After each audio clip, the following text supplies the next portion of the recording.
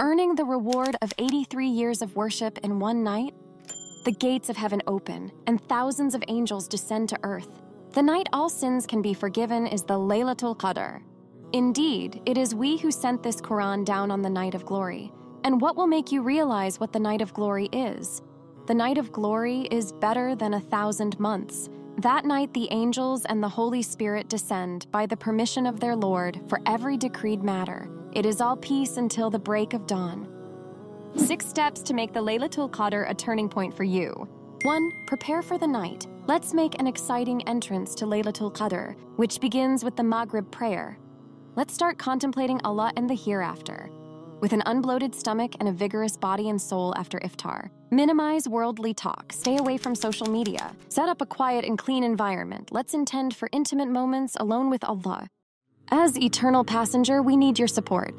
We are an organization of women volunteers who aim to spread the message of Islam all over the world. Our videos have helped thousands of people change their lives, convert to Islam, give up haram, start praying, wear hijab, learn to read the Quran.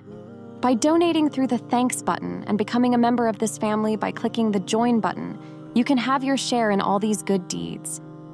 Donate to Eternal Passenger.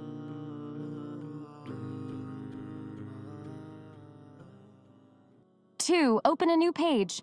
The time that has passed stays in the past. You might have regrets due to your sins, or maybe you have sadness. Maybe you hopelessly shy away from coming closer to Allah.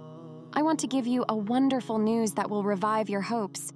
The Messenger of Allah said, "The one who repents from sin is like one who did not sin." Laylat'ul Qadr is a night when Allah's mercy peaks. If we repent, it's a wonderful night where all our sins can be forgiven and our hearts can be completely pure. He is the most merciful, the most compassionate. He loves to forgive. 3. Ascend to spiritual elevation with Salah. Contemplate every blessing bestowed upon every particle of your being. Feel the mercy of Allah engraved in your life and ascend to His presence to give thanks. Feel the blessing by praying in a congregation. Especially with the Tahajjud prayer, you can benefit more from the goodness of the Laylat'ul Qadr. They abandon their beds, invoking their Lord with hope and fear, and donate from what we have provided for them. No soul can imagine what delights are kept in store for them as a reward for what they used to do.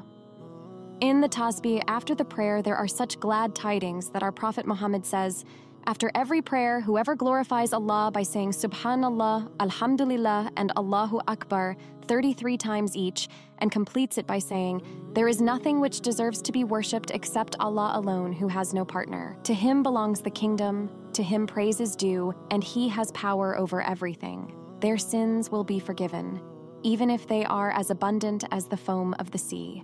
By performing this tasbih, you can purify yourself from your sins and become completely immaculate. 4. You can open all doors with prayer. Our Prophet emphasized the importance of praying, especially on that night. On that night, when the gates of the heaven are opened and angels bear witness, ask with all your sincerity. Ask thoroughly from your Lord, who is capable of everything, and for whom granting is not burdensome, the Almighty. Here is the prayer through which Allah can forgive all our sins on that night. O Allah, you are forgiving and love forgiveness, so forgive me. 5. Illuminate your path with the Quran.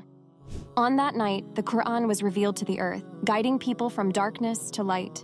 On that night, let us read the word of Allah as if it is newly revealed. Let us internalize its meaning, contemplate it thoroughly, and say Bismillah for new horizons in our lives with its light. 6. Call your loved ones and invite them.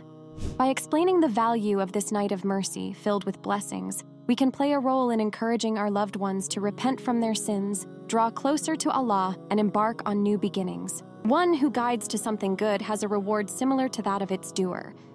With the prayer of attaining Allah's consent with Laylat'ul Qadr, Assalamu Alaikum. Allahumma innaka afuwwun tuhibbul afwa fa'fu anna.